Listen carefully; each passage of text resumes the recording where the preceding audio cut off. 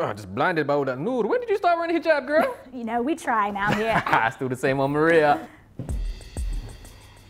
Assalamu alaikum. Wa alaikum assalam.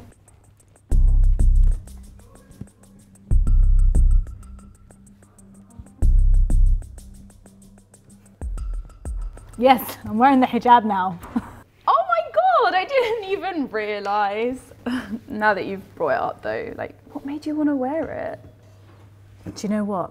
I've been thinking about it for so long, and then I started praying and it just hit me like I'm ready. MashaAllah, that's actually really inspiring.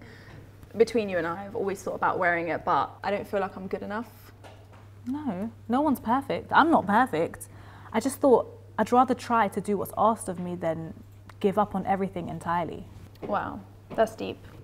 Trust me, I've been banging out Mufti Menk's podcast. Sarah, how are we this morning? Ready for some action and attraction? Gary, it's 9 AM. I need time to defrost. Can we just? Okay.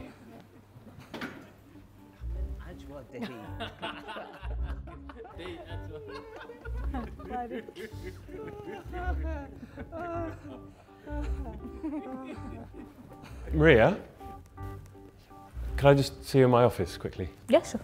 Yo. I might have told Gary that you broke the printer. Islah. It's cool, he might not recognise you with the hijab. What'd you do that for? I thought she was on annual leave. I didn't want to get in trouble. Hey, Hey. just a quick chat, if that's all right. Yeah? Everything okay? Yeah? I was actually going to ask you the same thing. Well, I tested negative, so I guess so. Right. Look, I'm aware that you've just come back from Syria. Syria, you mean Algeria? From Algeria, and I couldn't help but notice that you're now wearing the hijab. yeah, that. I mean, it's great, but I don't want other people in the office to feel uncomfortable, especially not clients. I'm sure you understand.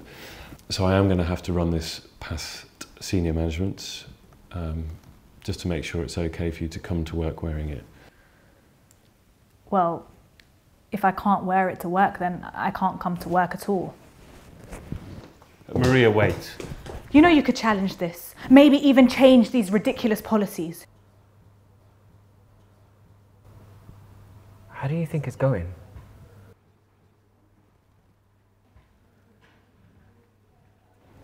I think it's going well. I mean, you gave Islah the day off for Eid.